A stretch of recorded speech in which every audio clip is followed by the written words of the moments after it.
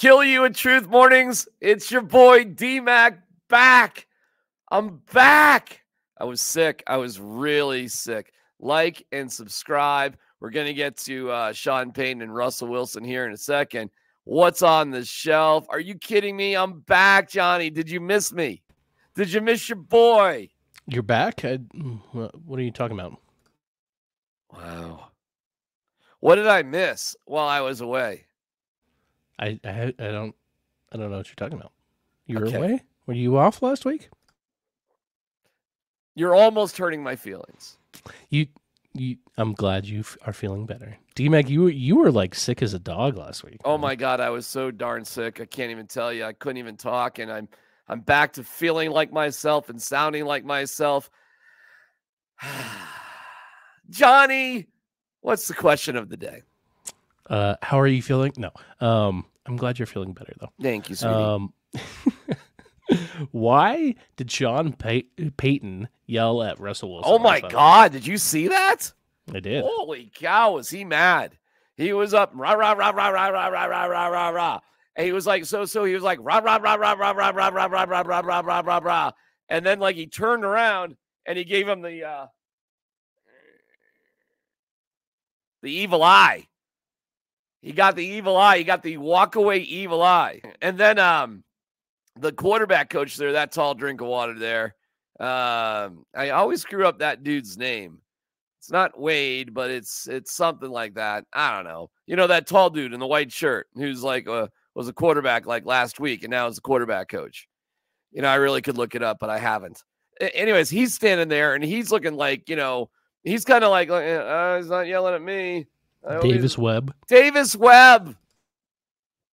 There you go. Isn't Davis Webb a golfer? Maybe. Sounds like a golf name, right? Sounds like somebody you'd like to slap in the head. Shut up. Anyways, he's like 7 feet tall, that Davis Webb guy. So he's like way taller than everybody. And Sean Payton is chewing out Russell Wilson, and Wilson just standing there. Now, to Wilson's credit, he kept eye contact, but like, fight back, Russ. Okay, why did he do it?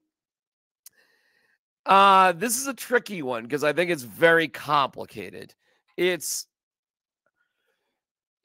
the frustration of the play itself, of having it like second, third, first, second, third. I mean, you're at the goal line. You just allowed the Lions to run up and down the field on you. You're trailing by a bunch, and you know you need to score. You're what? I think it's 28-7 at the time. Yeah, it was. And like you scored a touchdown, you're back in the game, man. It's a 2-score game, and you're doing okay. The problem was you had to settle for a field goal, but you didn't have to settle for a field goal. You still could have gone for it on fourth down. In fact, I don't know why they didn't go for it on fourth down. I think that is sort of biting your nose to spite your face. Like, got to go for a field goal now because you guys screwed everything up. So the play itself, Quinn Miner's helmet was just slightly offsides. And I do believe it was slightly offsides. Now, is that a flag you should really throw? No. I mean, that is so ticky-tack. It's absolutely ridiculous. It wasn't a false start. There wasn't an inherent advantage. That was just an official being over-officious. The play itself, there obviously was some sort of communication issue that Russell Wilson screwed up. So he got yelled at, I believe specifically, because they screwed up some sort of call. Now, don't forget, in a previous game, final play of the game against the Texans, Russ didn't get guys in motion that he was supposed to get in motion. Like, he screwed up the call. And I think what you saw was the boiling over of frustration. Now, the irony here is there were 2 plays before that with Jaleel McLaughlin and Javonte Williams. Both you could have thrown a challenge flag on because I think they both scored. But for whatever reason, you didn't. You didn't throw the challenge flag. So you kind of got caught if you're Sean Payton not doing what you should have done. And maybe, just maybe, they were trying to figure out whether or not they should throw a challenge flag and you're snapping the ball just a little bit too quick. I mean, there was plenty of time left on the play clock, when he snapped the ball. The reason he specifically was yelling at Russell Wilson was because of a communication issue with executing whatever they were doing. That's the simple thing. And you can tell that this is something they've gone over a million times. Okay. Because I know Sean Payton is a good coach when it comes to that. The degree of preparation and preparedness in those type of situations is excellent.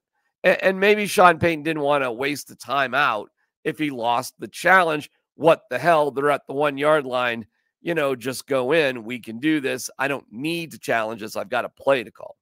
What you really saw when you saw Sean Payton yelling at Russell Wilson is months and months of frustration dealing with each other. That's what you saw. You saw, and specifically Sean Payton having to deal with Russell Wilson. What you saw was an explosion of, I can't do the things I can do as a football mastermind with this dude. Plain and simple. I'm not saying this dude is terrible. I'm not saying this dude can't win football games, but I just can't freaking do what I need to do. And it ticks me off. And that's why I was screaming at him, because I'm frustrated. And I've been frustrated for a long time, and I continue to be frustrated.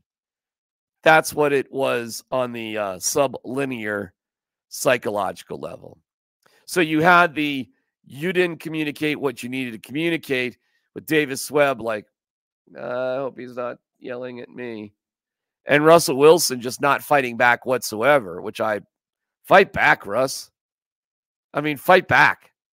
You're just going to stand there and take that? Thought it was humiliating. I thought it was terrible coaching. Thought it was a bad moment for Sean Payton. Is Sean Payton right to be frustrated that he can't get things done and do things the way he wants to get them done? Sure. He's the coach. It wasn't his hump, as he said, having Russell Wilson. He took the job. He's trying to make it work the best that he can. He can't do the things that he wants to do with Russell Wilson. The end. Doesn't mean they can't win. Doesn't mean they can't have some form of compromise. But this guy is, he has some tough moments, Sean Payton. He does. He mentally has some tough moments. And Sean Keeler was incredibly critical. He said that Sean Payton threw the white flag, not the red challenge flag, because he just gave up on the team. I'm really not sure, down 28-7, why on 4th and goal from like the 6 yard line, you still don't go for it. I mean, what's the worst that can happen? You pick up 3 points, but, so what? I mean, did you really think it was going to matter? The Lions are going up and down the field like a hot knife through butter at that point. To me, that was I'm mad, kick the field goal, and if you don't trust your quarterback, who you're paying all these millions of dollars on 4th and 6, what do you got? Meanwhile, you look over at Dan Campbell and the Lions, and oh my God, the degree that they love this dude is off the charts. And then you look at Houston, the Texans, and the way they love DeMeco Ryans, and you sort of have that moment in Jerry Maguire near the end of the movie where the tall quarterback looks down at Bob Sugar and goes, "Why don't we have that relationship?" And then Bob Sugar tries to put his arm around him, but is like, get out of here. We don't have that relationship. And that relationship takes time to build, or frustrations. And why you saw Sean Payton screaming at Russell Wilson is because he's contemplating what the next couple of years might look like for him around here. He doesn't believe in Russell Wilson. I don't know how else to put it. And that's why you saw him screaming at him. And I don't think it was a very good way. I hate that type of coaching. I have no idea how those two guys get on the same page after that. It was humiliating. It was a public dressing down. It's Saturday night. You're the only NFL game. Millions of people are watching. And that's how you resolve that issue. And did you notice, too, there was no coach to sort of separate them, nor a coach for Sean Payton to go to. So again, is Sean Payton wrong? Probably not. He probably called plays that would work. They didn't practice Quinn Miners being offsides. I mean, none of this it's practice to work, not to fall apart. Now, that being said, I don't know how the Broncos lose these next two games. I have no idea against the pathetic Patriots and the Chargers how they actually drop them. And then that leads a game against the Raiders later on. But Johnny, I got some bad news for you. Oh, no. You ready for some bad news? I was pre-ready for some bad news. The Broncos need to be in 7th place. Do you know what place they're in right now? 10th? 11th. Roughly? 11th? They are in 11th place. They are tied with the Steelers at 7-7, but they lose because the Steelers have the best percentage in conference games. I mean, we're going down the list here on tiebreakers. They're below the 8-6 Buffalo Bills, the 8-6 Houston Texans, which they don't have a tiebreaker to. They're below the 8-6 Indianapolis Colts, and they're below the 8-6 Cincinnati Bengals, a division where, who knows what's going to go on there. Listen, this ain't great. With 8 losses, the Raiders are out of it. The Chargers are definitely out of it. And the Patriots are the worst team maybe in the NFL. I mean, maybe they're the worst team in the NFL because Carolina actually won. So both teams, New England's 3-11, so maybe they're not. And New England actually gave Kansas City a little bit of a test. But that's the problem, Johnny. You need some significant help. Winning all 3 games may not be enough. 10 wins may not get you in. I think it'll give you the best chance that you can. I wasn't really counting on this Detroit game. I did think they would win, which was foolish of me, but I was really sick last week. And what you have now is a situation where you've got 2 pathetic teams and they're at home. Like, you can't lose. Well, you can't lose the rest of the way.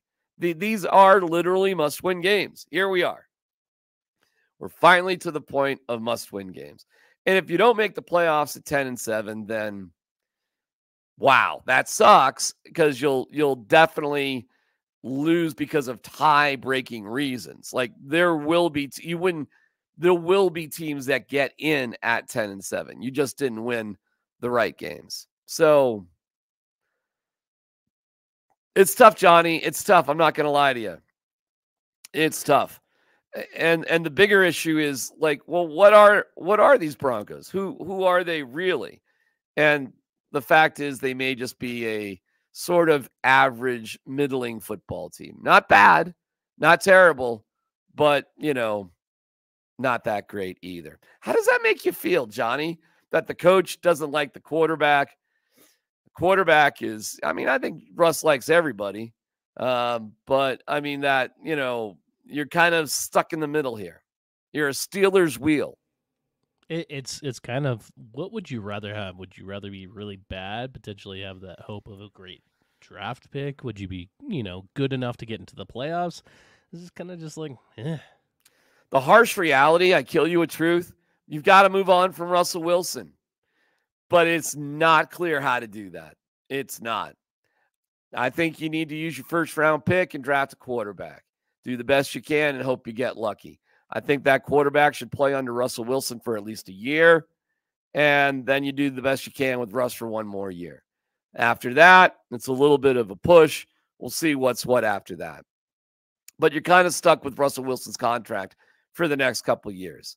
The best thing to do is prepare to move on and do the best you can to win. But this is not a pretty picture. This is a coach who doesn't trust his quarterback, who doesn't really like his quarterback. If he had any, he doesn't really have much respect for his quarterback. So what's it going to be? Are you going to stick with the quarterback or stick with the coach? Because I can't imagine a world where Sean Payton is banging the table to keep Russell Wilson. And that is the dang truth. The Nuggets host Dallas tonight. They lost over the weekend. Saturday sucked, man. The Nuggets lose on a last-second shot to Oklahoma City.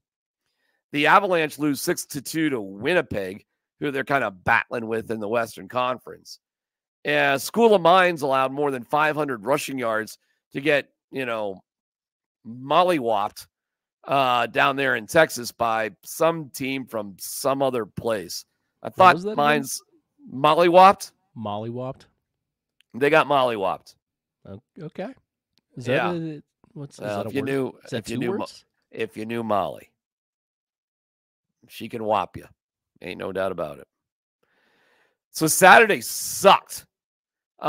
Sunday got a little bit better yesterday with the Avalanche winning on Kids Night. Do you like Kids Night on the old broadcast there where kids are just doing everything, Johnny?